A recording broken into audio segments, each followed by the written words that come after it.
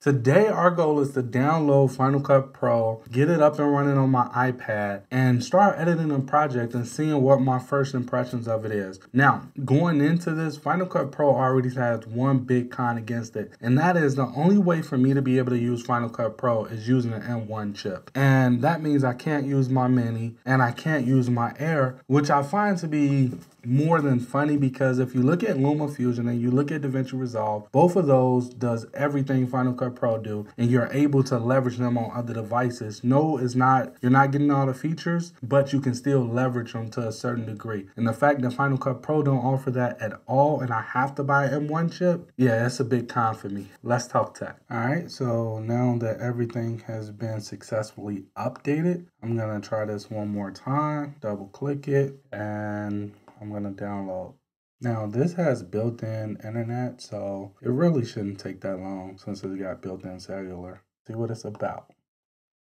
All right, welcome to Final Cut Pro. Continue. So we can do 1 month free yearly, or we can do $4.99. Choose our subscription. I think I'm gonna try it for 1 month free, and then if I like it, actually, I'm gonna do 1 month free, and if I like it, if I don't like it, I can always cancel it. But if I do like it, then I don't have to worry about canceling it. I'll just let the subscription continue on. I'll say okay. It says Luminar New Year. Start editing with the demo project. I'm gonna say not now. And now I have this right here. It has a project on here that I want to play around with. So I'm going to actually disconnect the charger, and I'm going to plug this in. So I'm going to pull the file off here. All right, so we're going to see how easy it is. So I'm going to say,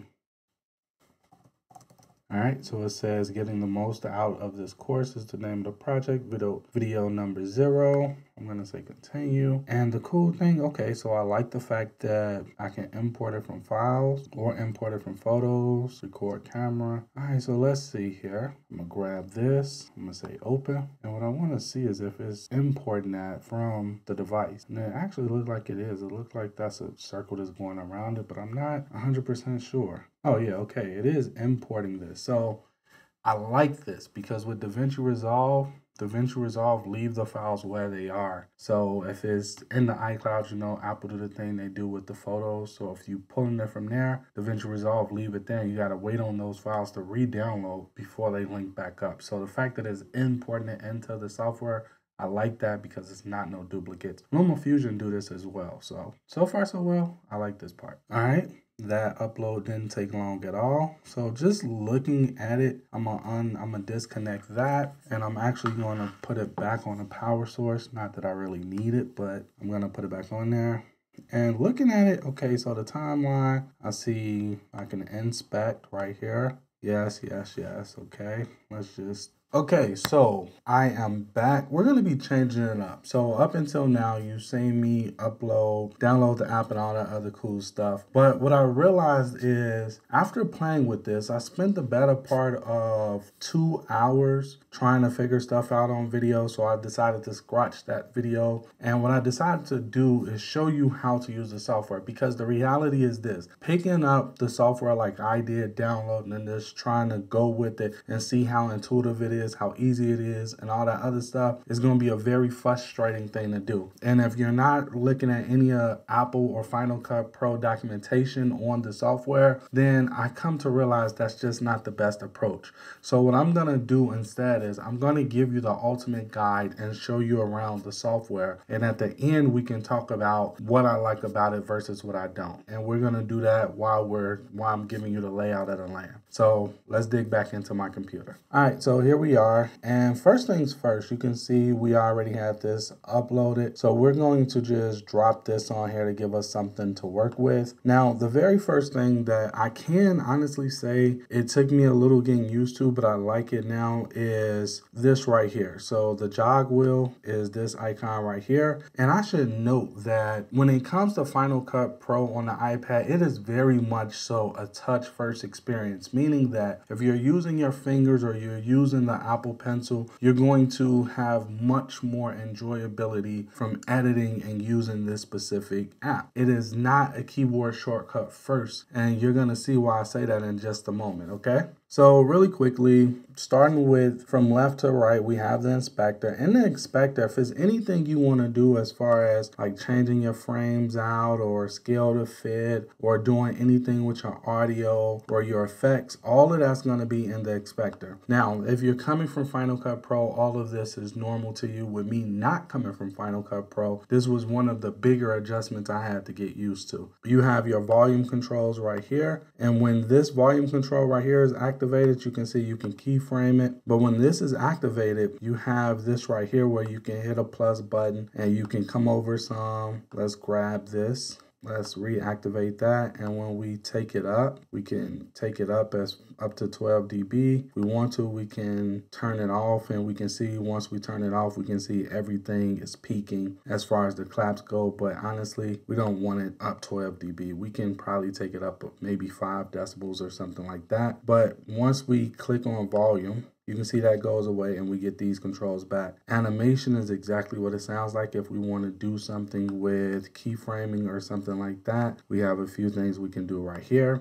We also can change the range and edges if we want to. We have multicam right here, which is kind of cool. It's baked into the software. And from my understanding, it looks easier to use this than in LumaFusion. Now, don't quote me because LumaFusion charges like, I think an extra 20 bucks or something like that. And I didn't pay for it because, well, I don't think I'll ever be doing multicam on an iPad. I would probably just grab my laptop for that. But you do have it on here, and I can't really say apples to apples which one is better, but I do like the simplicity of this right here that Final Cut Pro is offering. So that's that. Over here, this is your trash can to delete it. Your checkbox just allows you to deselect things, but you want to always have this selected because if it's not selected, it won't be active. So I'm going to say done over here. Right here, as far as it goes for deleting things, we can split the clip right here. So let's come over here. I'm gonna actually close out this inspector. I'm gonna use 2 fingers to zoom in. I'm using my trackpad. And what I'm gonna do is I'm gonna come right here and we can click right here, put it right here. This is gonna split it in half. When I click this, click delete, it automatically moves it over. Now, if I wanted to delete this portion of it because I don't want it,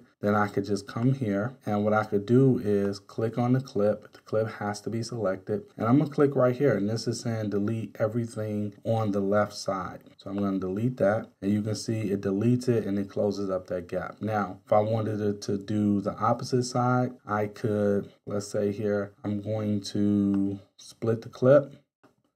Just to make it easier to show you, I'm gonna come over here, I'm gonna activate this, and let's say I want to delete this right here. Then I'm gonna come over here and I'm gonna click on this one, and you're gonna see it's gonna get rid of it. Easy peasy. Now, for this one, I want to zoom in because I know in actuality, I want to find the last clap because that's where it actually starts at. So I can zoom into this, click right here, because that's where I want it to go, activate it. And once I activate it, I can click right here. And I didn't want to do that, so Command Z to undo, reactivate, click on it. And this is the one I want to click right here, which gets rid of everything. And now when we close it up, we don't see any issues. Now, because we are editing this, you have to edit this like a normal editor would edit, meaning that if you're splitting a clip, you want to split where you want it, and then you want to use that ripple delete. If you don't, what's going to happen is this. If I click right here, let's say I wanted to delete this right here, we can zoom in because I see a breath right here. So if I click right here and I go over here to split clip, and then I come right here and I click on split clip, look what's happening. This right here is staying active. And I have to come back over here, reactivate this, then I have to delete it, and then I have to come back over here and click on that. That's not the proper way to edit. What we would do is we would click right here. We would bring our playhead to right there. We will split that clip.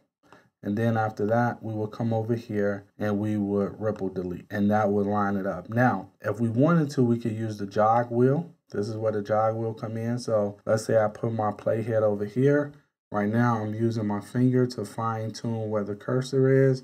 And then I'm using this to split the clip. Now, if I wanted to bring it over some more and I wanted to make sure I'm fine tuning it, I can pinch in. Okay, I want to try and do that. I can pinch in, zoom into the clip like so. And now what I can do is I can fine tune wherever I want that next cut to be, which would be about right there. Then I can click it to activate it, and then I can ripple delete, which now keeps this window active.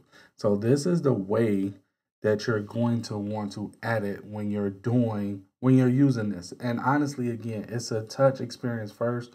If you're using the Apple Pencil in your hand, it's gonna be more enjoyable than using keyboard shortcuts. That's just the way it is in Final Cut Pro so far. All right, now the next thing you might want to do, which is what I would do since these clips are cut, what I would do normally is I would come back to the beginning right here. And the first thing we want to do is I have auto scrubbing turned off. So if yours is on, it's right here. Auto scrubbing is not making a sound when I'm moving this playhead around. And then over here, you also have a few more options like snapping. If you don't like snapping, you can turn that off. Position, I have that turned off. And then you have skimmer playhead. And then you have right here. So I'm assuming skimmer playhead, if I turn that off, I'm assuming that now I don't have you know that line that normally come, I don't have it no more. So I have to come over here and click it. But with skimmer playhead on, if I come back over here, I get my line back. So now I get my line back and I could just click where I want the playhead to go. And I like this better because it allows me to fine tune and I don't have to guess where it's at. So I like this. Now, the next thing over here that you want to see is appearance. And this allows us to close and open it up. Like I like to have mine pretty open so I can see everything. So I like to keep it like that. But if we have a lot of video clips, then that could become unwieldy very quickly. So we would just close it up a little bit like so. But for right now, that's how I'm going to keep it. And the first thing I'm going to do, because what I would normally do is I will want to color correct this video. Now my white balance is fairly on point, but you can see my shirt is highlights. I want to take that off. My skin tones, I want to bring down the tones up in here. So before I do that and show you how to do that, first I want to show you this row up here because we need to get familiar with it. This button right here just shows us our project media. This right here is our effects tab. So we have effects, we have transitions, titles, backgrounds, objects, and soundtracks. Now, within our effects window, everything that we do over here. So for example, let's do this really quickly. We're going to do a color adjustment on this clip, drop and drag. We're going to probably do a hue and saturation, drop and drag, and we're going to do a colorize, drop and drag. All right. So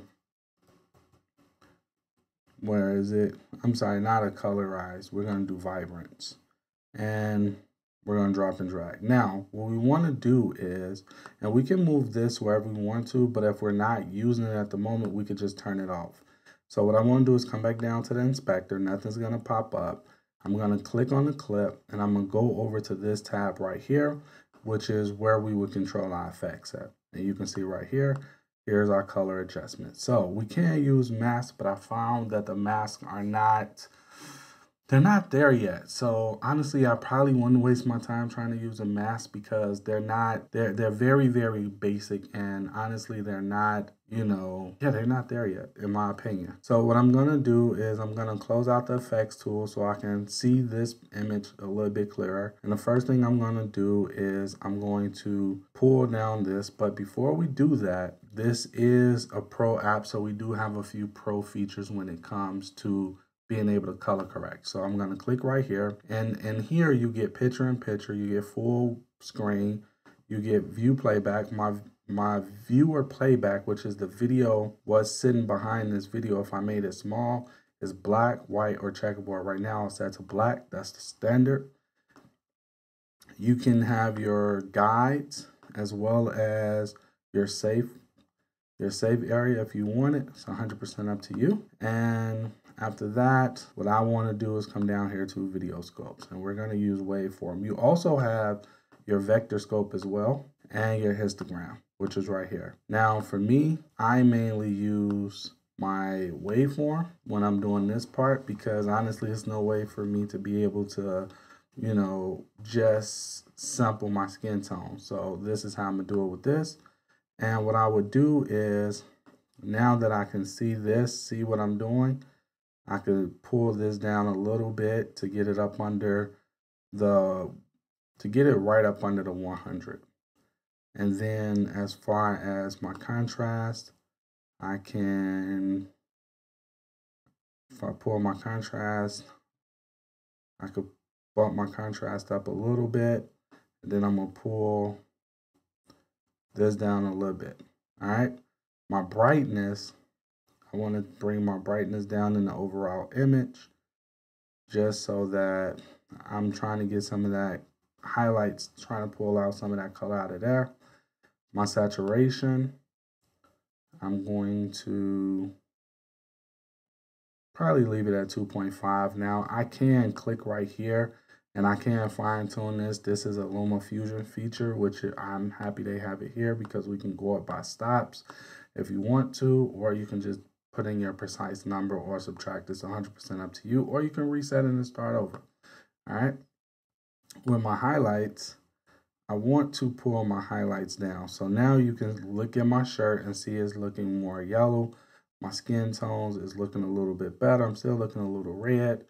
And then after that, you can see if I pull, these are my black points that I'm playing with. So I'm only playing with the darkest parts of the image.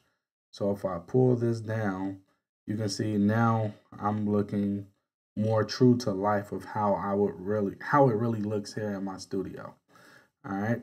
So I would actually pull that up ever so slightly. And let's do this really quickly. I thought I had it on. All right. And now after that, what I would do is I would say for warm, I don't need to mess with warm, but if you wanted to, you can make it a little warmer or make it a little bit cooler.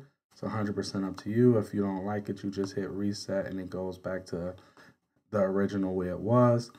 And then down here, you have your mid-tones. So if you wanted to do the teal and orange look, or teal and green look, or however it goes, this is where you do it, the highlights, and then your shadows.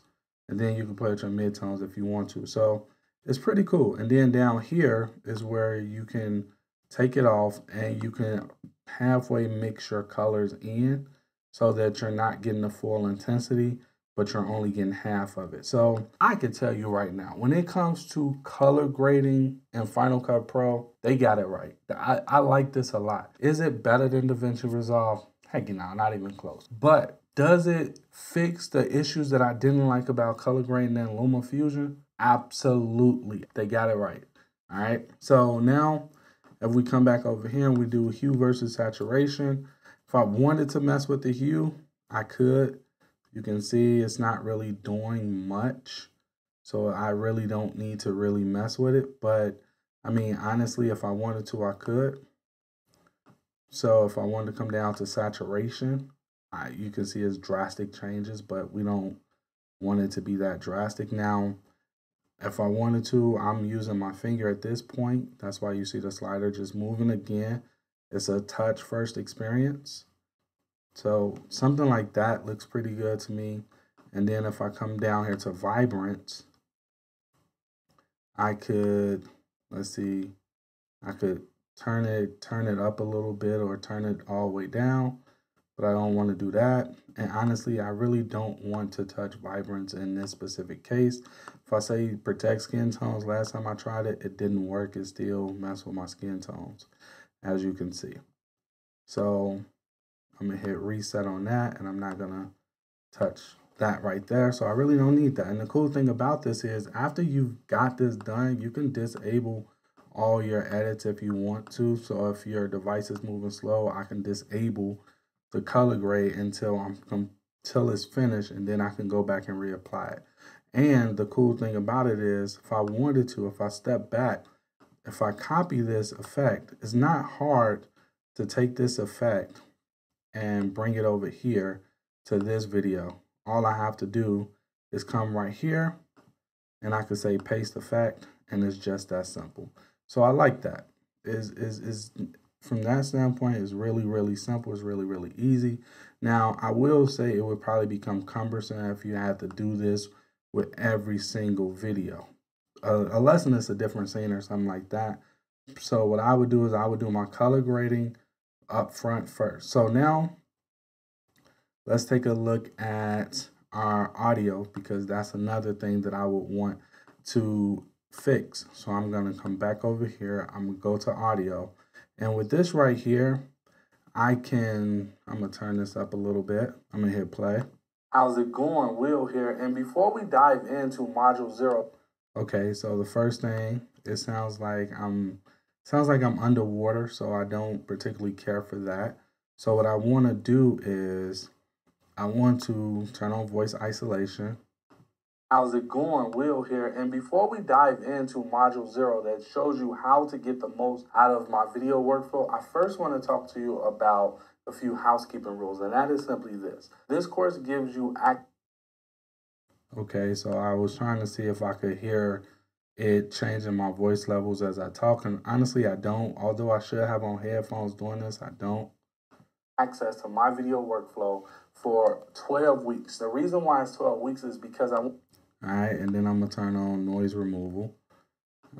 Let's see how this sounds. I want to make sure it's not. How's it going? Will here. And before we dive into module 0 that show. All right, so it actually sounds better, but I just want to pull down noise removal to maybe 25. I'm gonna click enter, and let's put this back over here. How's it going? Will here. And before we dive into module 0 that shows you how to get the most out of my video workflow, I first want to talk to you about. Okay, now that sounds good. I like that. I like that a lot. Now, let's see here. If I click right here, copy audio settings. Okay, single, copy audio settings. Now, if I come over to this one, is it easy to paste audio settings? Yes, it is. And if I come over to this one, I can paste audio settings. All right, so I mean, with this right here. How's it going? Will here. And before we dive into module 0 that shows you how to get. All right, so I like the audio. Is there room for improvement? Of course there is. But let me explain something to you. I usually, in order to get my audio sounding halfway as good as it sounds now, I use FileFilter, which costs me about $600. Is plugins that you can use inside of whatever, video editor you want. Not only do I have it on DaVinci Resolve, but I also have it on my iPad and the plugins, which is another couple $100. And I have to go through each single video, each single audio or plugin, fixing my gate, my noise gate. I have to do my de-esser. I have to do my multi-band compressor. I have to do my Q3, which is where I'm going in looking for noises, harsh noise sounds. Then I'm using that again to sharpen my voice and bring up some of the high. When I tell you it's a lot of work, it's a lot of work. So to be able to do something like this and get this solid of quality out of it, I mean, I like it. Now, don't get me wrong. I know part of it is the DJI mic that I'm using. I got a good source going into the camera. I got my camera settings for my amp inside of my camera not really doing much work. I'm relying heavily on the audio recorder that's plugged into it. So I do understand it's more than just this at hand, but I'm telling you, this is something that really makes life easy, and I like it a lot. So now, at that point, if I wanted to, let's take a look at this full screen. Because see, I like my background, and I like the shirt. I just don't like my skin tones. I feel like I'm too bright. I'm too red. But let's take a look at this. Let's take a look at it and see. All right. So let's go full screen. It could be me. How's it going? Will here. And before we dive into module 0 that shows you how to get the most out of my video workflow, I first want to talk to you about a few housekeeping. Okay, so I feel like if I could sample it, then that would be great. If I could just sample my skin tones and play around with them, punch them around, that'd be great. But since I don't have that ability right now, I would say right here is where I would leave it, because at the end of the day, it's not bad. It's not bad at all, actually. So I would be okay with this. Now, the next thing I want to do is, let's say I wanted to put something right here. Okay, if I wanted to put something right here, we're going to close out the inspector. We're going to come over to this button right here, and I'm going to grab my Apple Pencil, and let's put something simple like welcome. All right. And then after that, I'm going to say done. I like the fact that this only because this is cut right here, it stops where this is at. I like that. So if we play it.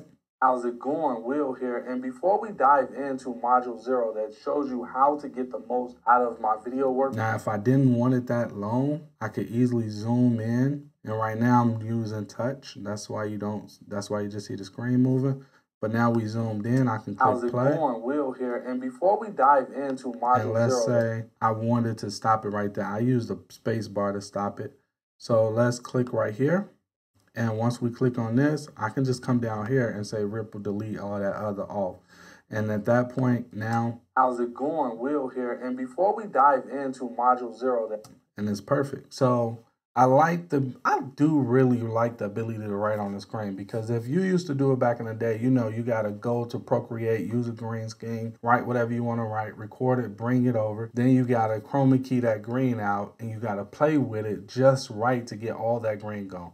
So to be able to just do it here, I mean, it's worth this weight in gold, seriously. And this is one of the things that's not a marketing gimmick, because it's actually a feature that a lot of creators use a lot. So it's nice. The last thing I want to show you is over here, which is your Final Cut Pro user guide, video tutorial, service and support, and you can send your feedback. Along here, you have right here you have your undo, you have your redo. Over here, you have your export, so video, audio, you know, current frame. And you also have your Final Cut Pro for iPad project right here. You have your pencil, which is what we just looked at right here.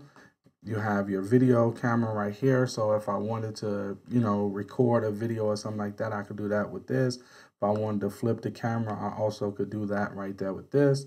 And over here, you have your import. So you can pull something in from photos or files. It's 100% up to you. And the last thing I want to show you is you also have right here where you can do like your anchor points and things like that. And if I click on this, you know, you get more settings based on whatever you click on. And you can come over here and you have your instant freeze frame, which is the part I wanted to show you. So you have a lot of features. You have a lot of functionality in Final Cut Pro.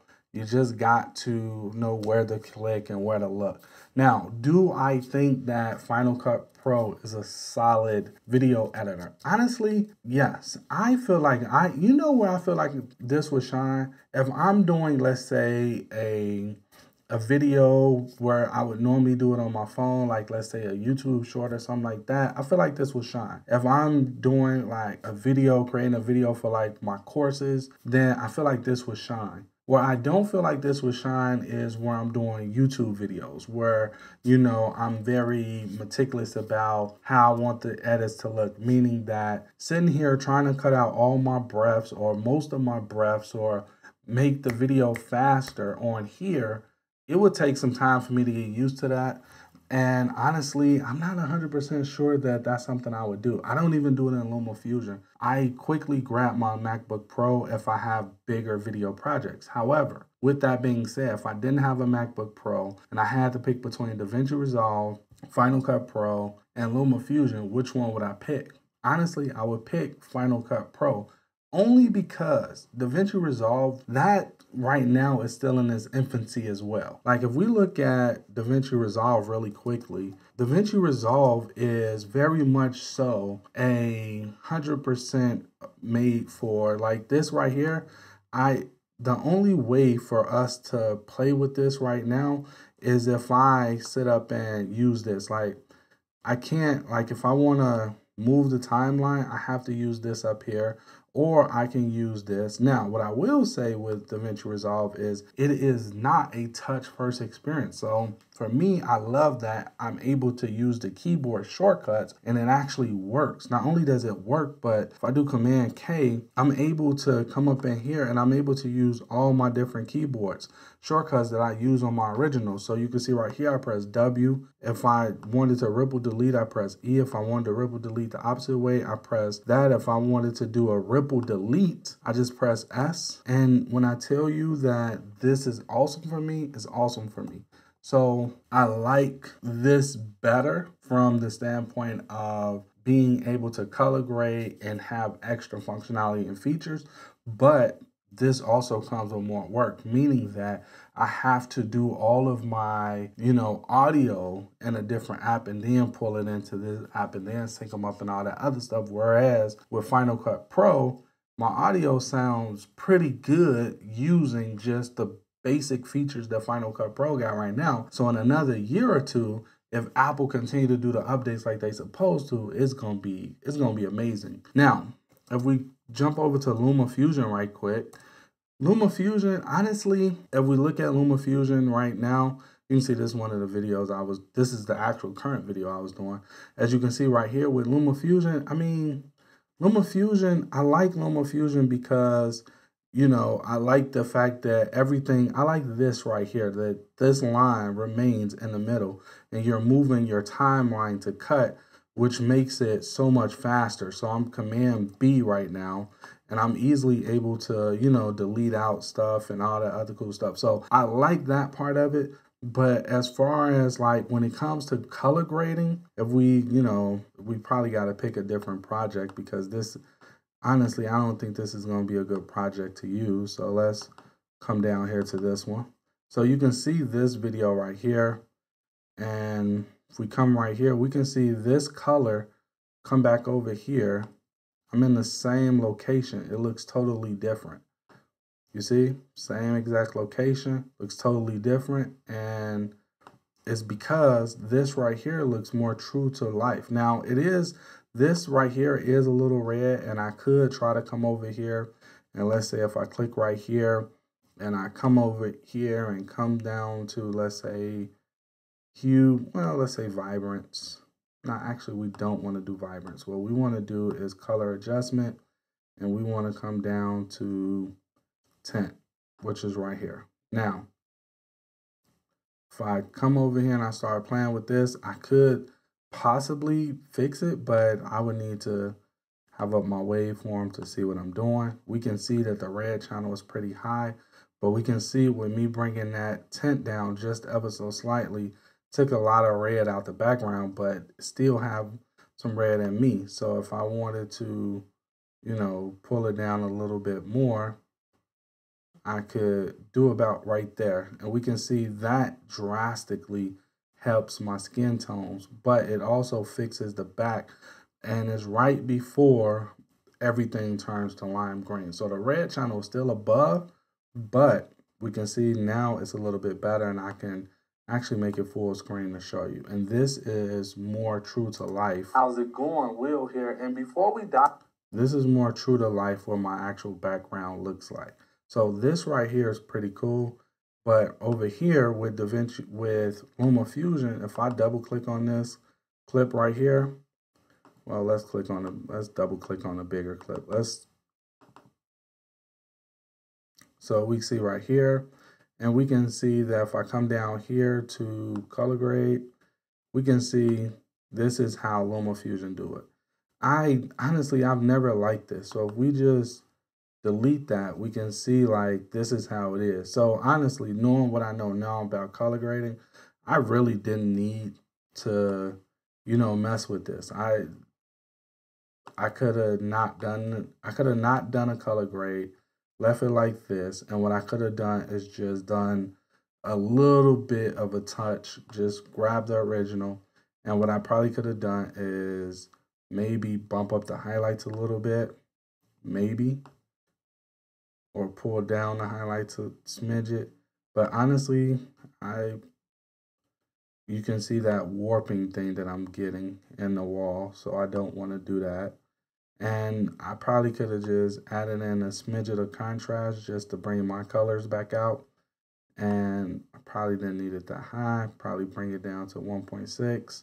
And for vibrance, maybe turn it up just ever so slightly. And that's it. That's probably all I needed to do. Now, if we look at this one, we look at this one versus this one, we can see how much of a difference that makes. This is not true to life. This right here is more realistic. But again, when I was doing this, I didn't know what I know now about color grading. I was still finding my way and figuring it out. But we can see now the difference. And if we come back over here to Final Cut Pro, if I had to pick between these three, honestly, my first pick would be, if I'm looking for something with speed and I just need to get something done, I'm going with Final Cut Pro all day. If I need something with more features, then I'm going to DaVinci Resolve. And if we look right here, I mean, come on now, like you literally have a power window. I literally can do all my masking and things that I normally do, and it's 100% viable. And I could do color grades, copy them, save them for later, and paste them again. Inside of Final Cut Pro, I'm honestly not 100% sure that I can do that yet. This is very much so a version 1. And DaVinci Resolve is a version 1 too. So don't, I know I get excited talking about DaVinci Resolve, but don't, get it twisted or confused. All of these are in the infancy stages except LumaFusion. So here's my take on it. I like this. Like, I really, really like it. If you would have asked me this 2 days ago when I first started creating this video, I would have told you, heck, I hate it. I think Apple should be, whatever, shut down because they created an app this bad. But after playing with it, after seeing where, it stack up and seeing how good it is, I like it. The only thing I will say is they need to work on their keyboard shortcuts, because if we look over here, I'm going to close out this inspector, and this is what I hinted at earlier. If they look at their keyboard shortcuts, so I'm going to activate this window. I'm going to hold the pound sign, and you can see it says cut is Command X. However, so if I do Command X, it deletes the whole track. It doesn't split it unless inside of here it's another command that says split. But when I looked at it, I didn't see any other thing that say split up in here. So a cut is supposed to just be, okay, you cut this clip, not you delete it. And I still don't see it anywhere. So with it is actually, oh, okay, Command B is split. Okay, so that's why reading is fundamental. Command B is split. Split and switch to viewer 1 angle is 1. Split and switch to viewer angle 2 is 2. So this is when it comes to, doing a multicam. So, I mean, honestly, again, I like it. I didn't realize that delete is Command X, but I stand corrected. So long and short of it is, I give Final Cut Pro 2 thumbs up. Now, am I going to keep the subscription that I purchased? Honestly, I'm going to give Apple a shot. And the reason why is because I pay like $50 a year to Filmic Pro on my phone to be able to use my camera. And I feel like that and this would be an awesome combination for those little quick videos, those impromptu videos that I want to create just because I want to create it. It's not a lot of pizzazz. It's, sharing my thoughts and things like that. And it's nothing too crazy. I feel like this would be great for that. And I feel like this gives me a place to be able to, sit down, play with the footage, do what I want to do. I could literally go out, record something today, bring it in here, and it makes creating effortless. It makes editing effortless. Now, when it comes to the big two, which is color correction and fixing the audio, it is awesome. When it comes to editing the clips, as long as you're editing the way I showed you, meaning you're splitting and then you're using a ripple delete, that means it's going to automatically keep your active timeline selected. Now, if you split, then it's going to be cumbersome and you're not going to like it.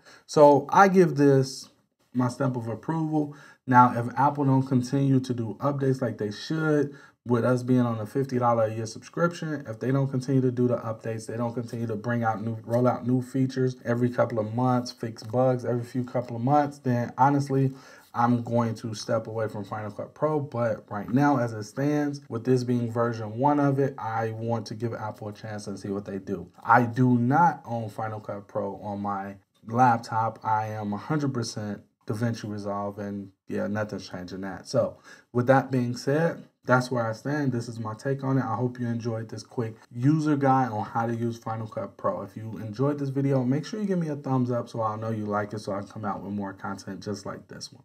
Till next time. Later.